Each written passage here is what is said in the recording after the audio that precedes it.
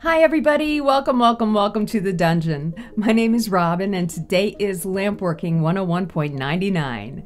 We have made it to the final demo in this series and I am so happy after 3 years to be able to look back and see this cool collection of flameworking techniques and designs. And I hope that there's always something here to inspire you all, because without you guys, why would I be doing this, right? So you guys really are the ones that make all of this possible. So with that said, if there's anything you want to see in my upcoming demonstrations, let me know and I will make sure to put it on the queue.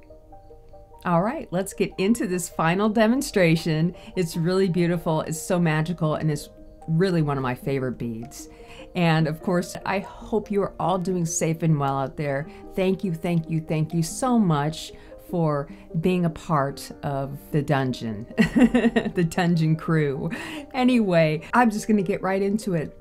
I will see you soon in the dungeon.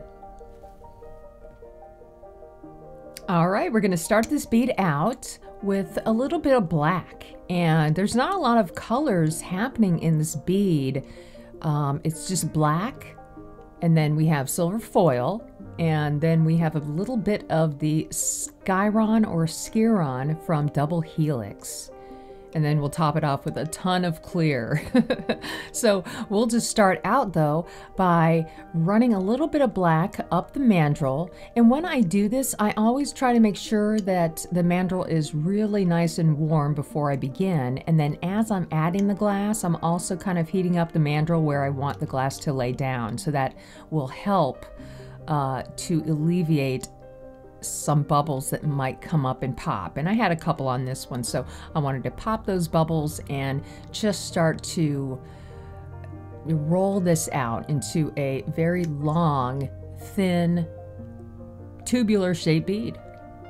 And I will go ahead and work the edges and just get this, inner core as thin and smooth and as nice as I can get it.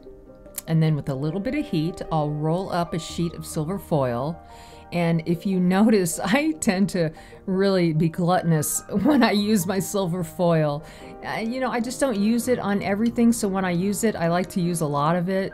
And you notice that I wrapped it and it wrapped itself up several times. So this is a really nice thick coating of silver foil. And I am just now burnishing it on. This is super important. I burnish it on as much as I can. And then I am going to go ahead and start to add the double helix. And I'll just add it on as long stripes. Now you can add this color on any way you want. You can wrap it up, you can add it as dots, you can streak it up and down the bead like I'm doing here. Either way, as each bit of this color touches itself, it also will make a reaction. So the crazier you can get on your color application, the better. Okay, so now that I have my color on top of that, I'm going to go ahead and roll it out and just gently even everything out, get my edges nice and smooth and get this ready for the next step. Okay, just more soft and gentle heating. Try not to overheat the double helix color here. Once I see those colors start to emerge, I kind of noticed that if I overheated it, it was harder for me to get those colors back. So I just really gently give it heat. It might take a little bit more time to get to your shape, but it is worth it in the end. And another thing I notice is that this color loves to be heated and cooled rapidly. And anytime you tool the glass, that's kind of what you're doing. You're cooling it down very quickly in specific areas. So I'm using the razor blade to add some ridges all the way around this bead. And every time I press in, it will quickly cool the glass right underneath the blade and more, it will set that color, so you have more colors emerging. It's very scientific. That's all I can say. I just, you kind of figure things out and forget the science behind it and just kind of like go with what you know and what works right.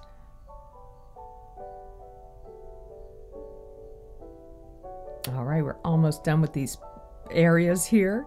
And now the colors are starting to emerge a little bit more. It's looking really cool. And what we want to do now is fill each one of these areas in with a little bit of clear glass.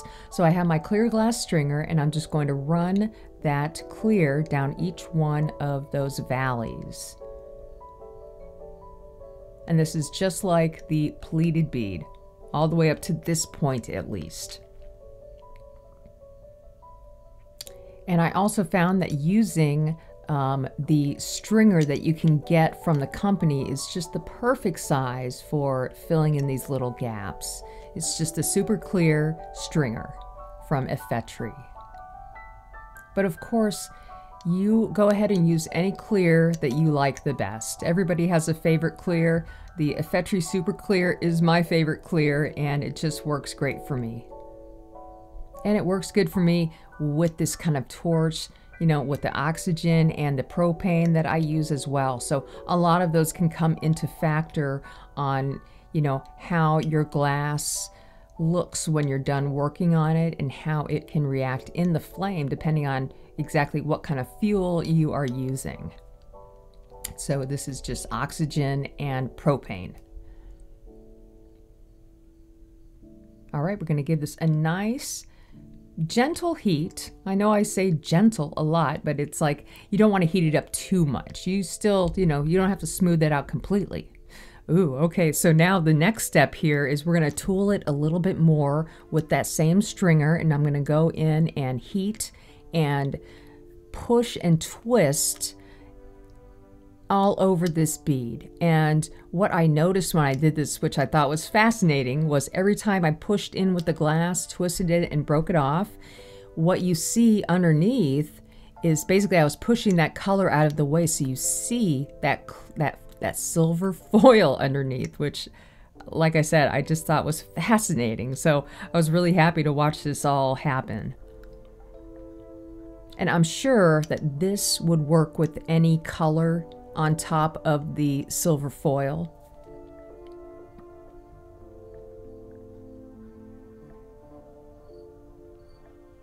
But yeah, it was just an extra added surprise when I was working on this bead to see that happen. So at this point, it looks cool, and I like the way that looks, so I kind of want to leave it there. I don't want to overheat it too much or anything. So here, I'm not going to smooth this out. I want to leave this part of the bead textured. And so I'm just heating it up a little bit and softening everything. And there we have the final coloring and tooling before we start adding many layers of clear.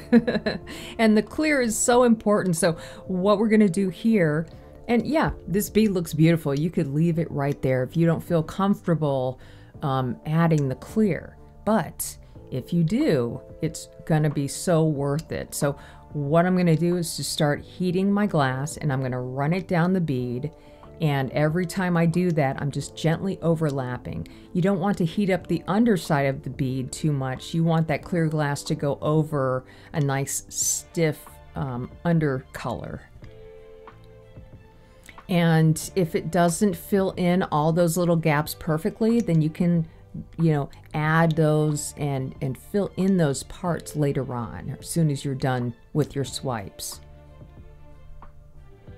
Okay, now everything has been coated and encased just once, and I just want to make sure that the clear glass goes up and close to the edges, and then I'm just going to heat everything up.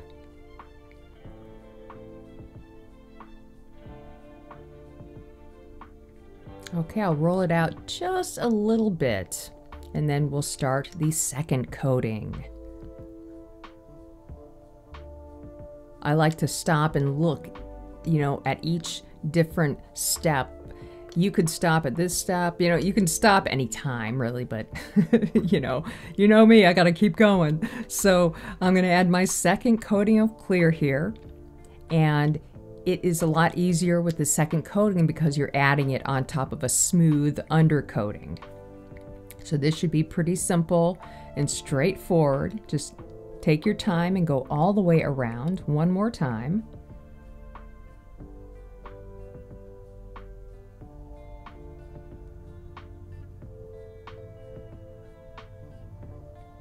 And at the end, just do your best to kind of fill in that gap anywhere you need to. And right here, I don't feel like I got enough glass on that edge, so I just wanted to add a little bit more so it would even itself out with the opposite edge. And I'll just go ahead and use my graphite paddle to kind of curve the end of that bead and get that clear glass to go up and around that bottom edge. I don't get it perfect, but if you can just tool it to where it's really, really close to the shape, then the heat will do the rest for you and just round everything out.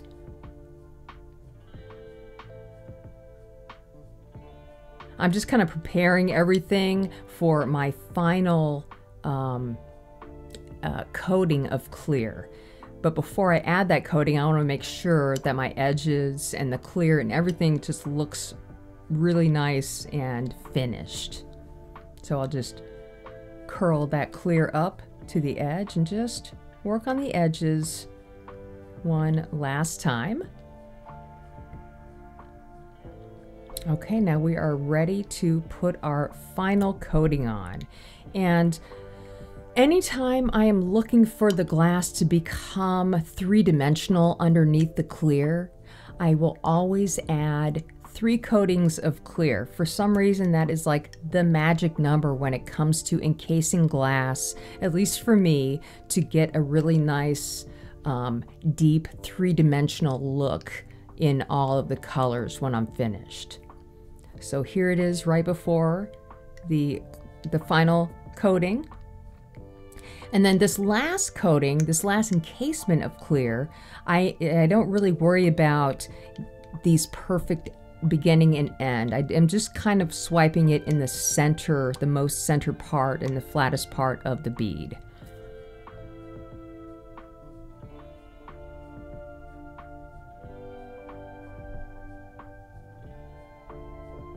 Almost there, and that looks good. So at this point, because the clear glass is already close to the mandrel edges from the previous layer, all I have to do is just kind of clean this up and give it a final heat.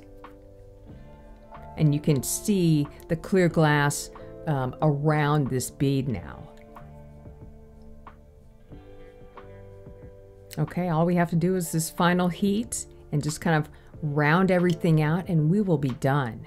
I was so happy at the end of this bead. I was smiling really big when I saw everything just kind of come together from just these few colors. So I hope you all enjoy this and run out and get yourself some Skiron if you don't have any, because it's really worth it on this bead. I hope you guys enjoy this one as much as I did, and the end pictures I was just really happy with. They just didn't even do it justice though.